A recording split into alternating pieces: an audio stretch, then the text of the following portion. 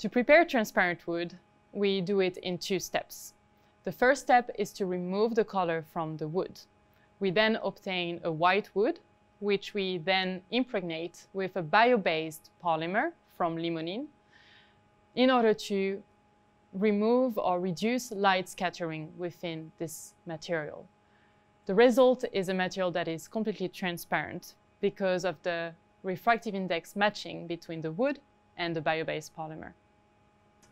You are using a material that has locked in carbon dioxide inside, and this is done throughout its growth naturally.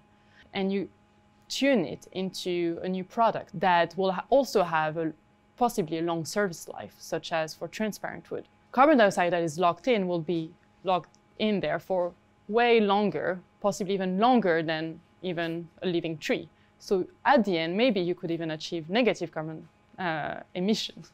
Wood is a great material for many other reasons, because it's built up in a way that you can actually extract components from it and use them in a different ways. For example, you can extract the wood fibers to make paper or napkins, which we're all familiar with, or many other materials to replace plastic.